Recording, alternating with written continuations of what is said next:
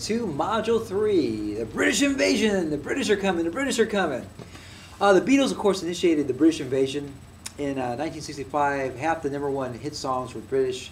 And there are two kinds of British bands: the softer, refined, less rebellious, and the harder, raw rocking band. And the Beatles are more of the more refined, less rebellious one, and of course the Rolling Stones are more of their hard rocking band.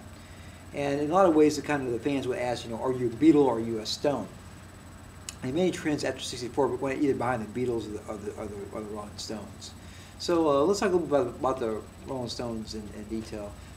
A couple of years before Satisfaction came out, originally called himself the Little Blue Boy and the Blue Boys, Mick Jagger and Keith Richards. And eventually they came up with the Rolling Stones from a Muddy Waters song. And so Muddy Waters, of course, was this blues musician, rhythm and blues musician. And it really shows how much blues music had an influence on the Rolling Stones. And in a lot of ways, when we had the Beatles coming over, they brought back rock and roll to America. And Rolling Stones, they studied the music, these Chicago blues musicians, and they loved this music.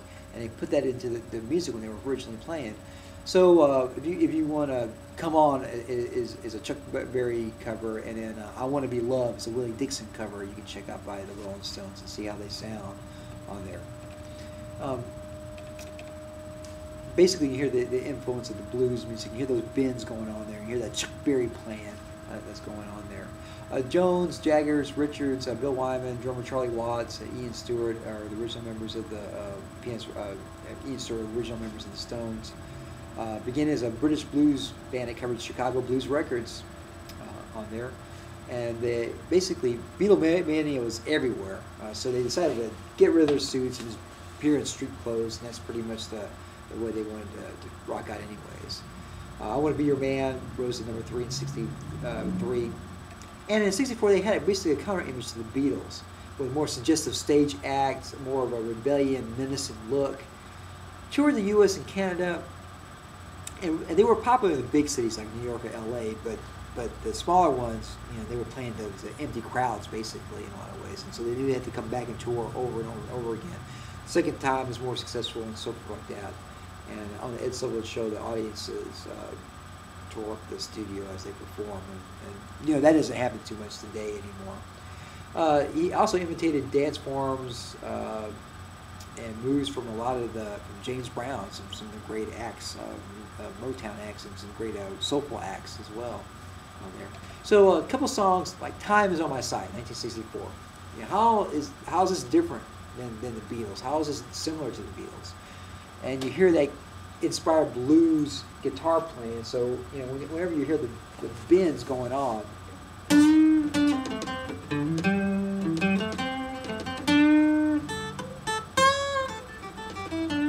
You hear that blues music going on with that in there. Definitely inspired by blues music in a great deal. Satisfaction in 1965, of course, this becomes a really major hit. In a lot of ways, in contrast to the Beatles, their vocal style is a little more harsh and raspy, and not a little pop influence. You get that riff going on and that riff. And what a riff is a repeating pattern over and over and over again. So if I were to repeat a pattern,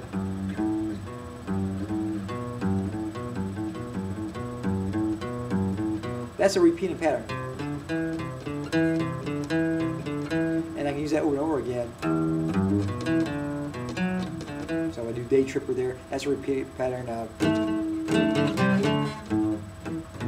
I'm trying to think of some other ones. So there's a lot of repeating patterns going on. And those are riffs. Riffs that are used over and over and over again. That's a riff.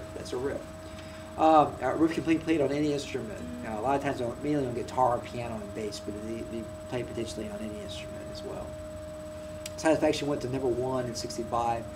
Controversy over the lyrics, some double entendres about what kind of satisfaction are they talking about on there. And again, this is 1965, and America was still pretty conservative in their values and their morals at this point here. So,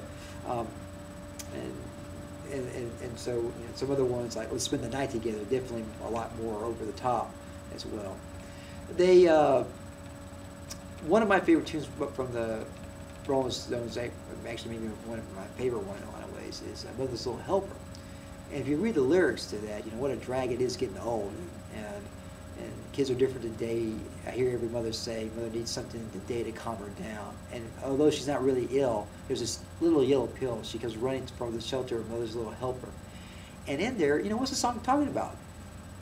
Drugs amongst the past generation, and the satisfaction of society, and the mundanity of life as an adult going on. And again, this is in a song. So are they talking about like the drug use that is currently going on in the '60s?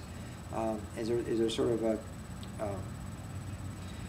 is it fair that you go to a doctor and get this and you can't get it if you're a kid? And these are some things you can talk about and think about as well. Altamont, we'll get to that. Basically, they had this tour and they wanted this really nice ending to this tour, and they basically wanted to do a Woodstock of the West Coast. And sadly, they invited the Hells Angels to be bouncers at it for security, and sadly someone died in there, and bands kept on playing just so that the crowd wouldn't go too crazy and whatnot like that. So Sympathy for the Devil, they didn't play that record for a long time after that. And in some ways this kind of begs the question, does music affect the behavior? And some say yes, some say no on there.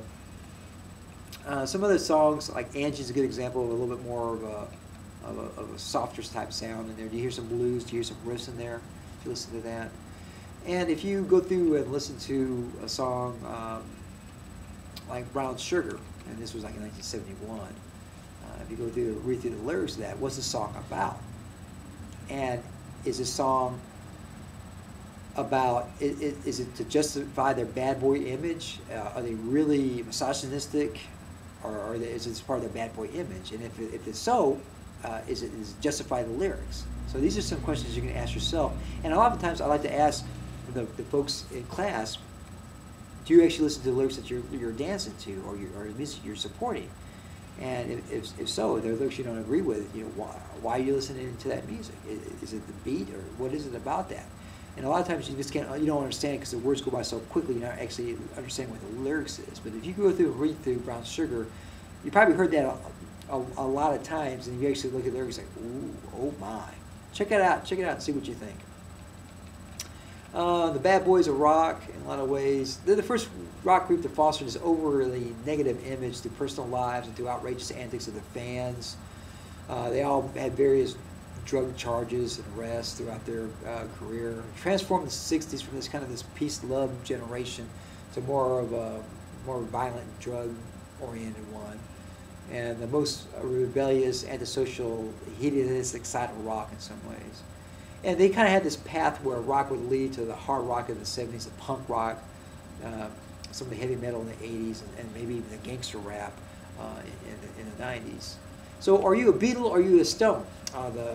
They pretty much, the focus was between one or the other. The Stones were interested in rhythm and blues at first, and then when they basically had more of a mainstream rock and kind of more poppy sound than they actually wrote their own songs. The Beatles took out new territory and new variants of rock and roll wherever they went, pushed the boundaries.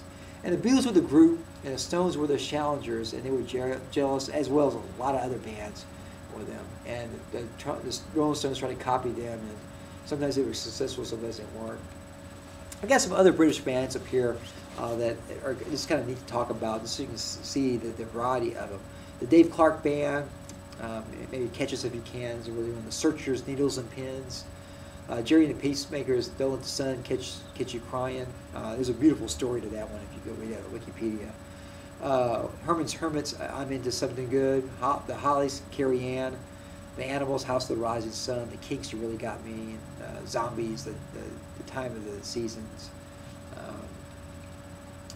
and so forth. And with this here, with these British bands coming over, a lot of the American bands, these garage bands come out. And one that pops to mind is the Kingsmen and Louie. And just for grins, I'll throw this out. Go find the original copy of it if you haven't. You probably find a recording on YouTube as well. And listen to it about a minute into it, something like that, a minute and a half into it, something like that. Basically, they were the FBI was doing research on this record, found out it's obscene, and they listened to it over and over again, and they put out, well, this song makes no sense, so therefore it can't be submersive. However, about a minute into it, the drummer drops his drumstick, and they basically had $80 to record this song. They couldn't stop, and the drummer drops his drumstick and yells out the F word, and you can hear it clear as a bell in there. So for the last umpteen years, on the radios, waves on your radios, you've been hearing that all throughout, which I find is fascinating. The FBI couldn't find it, but it's there clear as a bell. There actually was a cuss word, a naughty word in there. Well, anyways, Rolling Stones and the British bands revival. Most of these musicians come from really poor musicians, and I mean poor people, poor backgrounds, and so they had a lot to draw upon. And these garage bands, you go out there, you're playing music because you want to play music. And a lot of these British bands did the same thing. They wanted to make music and go out there and do the style of music they wanted to do. And it changed the world, and it changed rock and roll.